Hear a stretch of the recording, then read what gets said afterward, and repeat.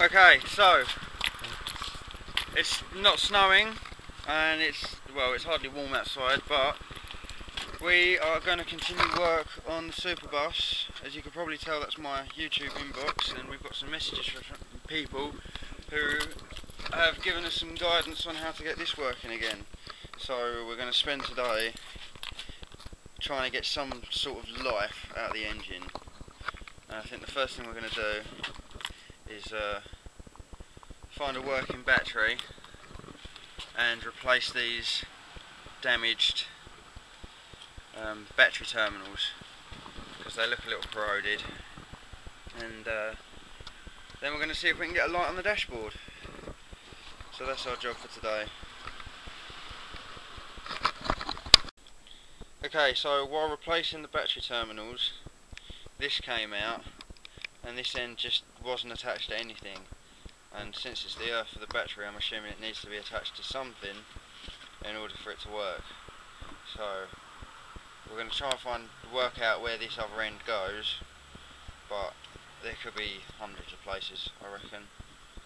Anywhere that there's a bolt you can screw it to and it would fit, it will go onto, so I don't know, I need to work out where this goes. But everything else is coming along quite nicely. The new battery terminals are going on. Well, they're not new, they're the ones from inside the van. We're going to clean up the old ones and use the old ones to power the electronics inside the van instead.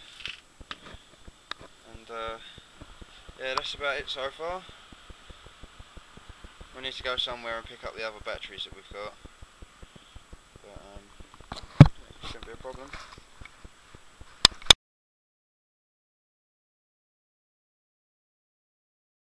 Look! Look! Look!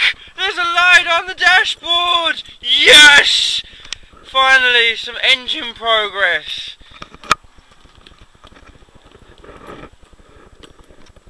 Some engine progress. That means the battery that I think we tried to test it on last time was a dud, probably. But we're good. Oh, yes! Progress! Thank you, people!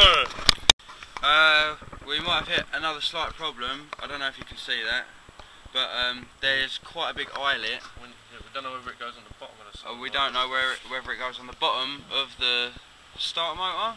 It's the solenoid. Or the solenoid. For the starter motor. I don't know whether it goes on the bottom. Does that matter? I don't know. How many places are there that it can connect? 2. Should we just try one, and if it doesn't work, we'll try the other? Yes. Yeah? Yeah. Alright, cool, we'll do. Or big possibility. Alright, cool. We reckon that the starter motor is naff, broken, destroyed. We reckon that we've got the right wiring from there to the dashboard and from everything else to everything else, except there's nothing, there's no noises, there's no nothing. When you turn the ignition, there's nothing. Right, no noises, no sparks, no nothing. So we might need to buy a new starter motor. We'll keep trying, and if we can't fix it, then we'll have to look for a new starter motor, it seems. Which is annoying, because it might have just been the starter motor which stopped the old engine from working. And if it was... No, it weren't. Oh yeah, there was grease and everywhere, and no, the piston was cracked as well, wasn't it?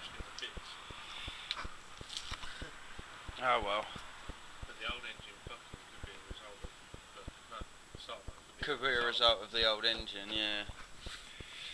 Oh well, alright, well, we're gonna soldier on, see what we can do, and if we can't do anything, then we'll post this up on YouTube and ask for help in our usual manner. Wow, don't our painted doors look nice? Aren't they amazing? I've put my door handle back on. Ignore that, we still need to fix that. But I think Fred is trying to get the starter motor out now. I'm going to take it upstairs, I'm going to have a little tinker with it, see if I can fix it. Probably not, but we don't know if we don't try, so we're going to try that. hopefully we can save ourselves some money on a new starter motor. If not, then what can you do? Buy a new starter motor is what you can do.